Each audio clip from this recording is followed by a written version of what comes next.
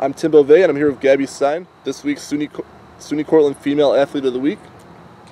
Gabby recorded 7 goals and 1 assist for 15 points during a 2-1 week for the Red Dragons. The SUNY Field Hockey Offensive Player of the Week broke a 28-year-old school record with 6 goals and a win over Morrisville on Friday. Also, earlier in the week, she notched a goal and assist in a win over Nazareth. So first off, Gabby, what does it mean to be named the SUNY Cortland Female Athlete of the Week? It really means a lot to me. The whole team, we work really hard every day at practice. We put in all of our effort every day, so it really shows that hard work really pays off. Great, and for yourself, what's an individual goal that you have for the rest of the season? Just keep working hard, score more goals, do it for the team. Yeah. How about a goal for the team? SUNYX for sure. We've been close every year. We've come so close to winning, but this year we'll definitely get it. All right, so being a junior now, you've been in the program for a little while. What's the best part about being a field hockey player?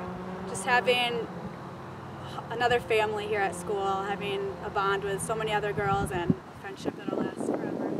All right, great. Thanks, Gabby, and congratulations. Thank you.